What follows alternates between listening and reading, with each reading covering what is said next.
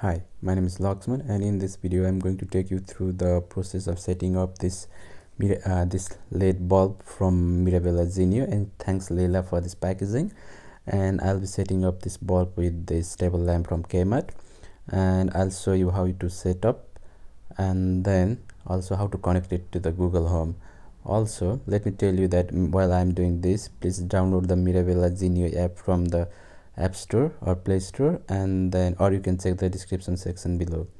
So you can find the instruction at the back side of this packaging.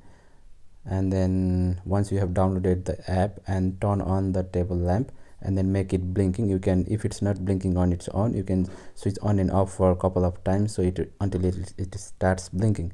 And then go to the app and tap on add device. Sometimes if your mobile's Bluetooth is automatically on, then it will get automatically detected like this.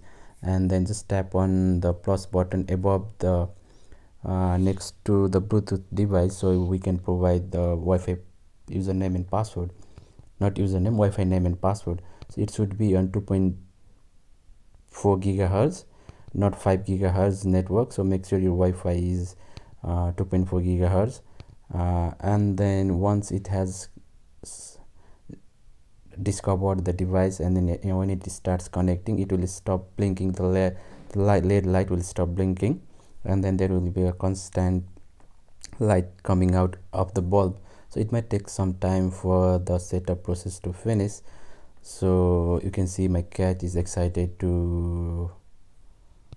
about the new bulb. So once it is done, you can rename the bulb's name. So let me just rename it to something interesting, maybe moon, MON, moon. Okay, so I can say, hey Google, turn on the moon. So once it is done, I think, I'm not sure what exactly this is doing, but I think it's making it ready. And then this is it, our bulb is ready for use. So since it's just a dimmable bulb, I can increase or decrease, and then there are different scenes available, and also I can schedule for different timing when I want to turn it on and off, like that. So this is all about the Mirabella Genio app. You can look at it yourself. And the next part, what I'll show you is how to connect it to Google Home, so you can control this bulb through your voice commands. So for this, what we have to do is go to the Google Home app. Since I have already connected, it might automatically detect at the bottom, as you can see here. So I can just tap on and proceed ahead, and then I just need to add it to my room. So I have already created few rooms, and I'll just add it to my living room for now. In case the Google Home doesn't detect your new device, you can tap on the plus button to set up new device. Let me show you how you can do this.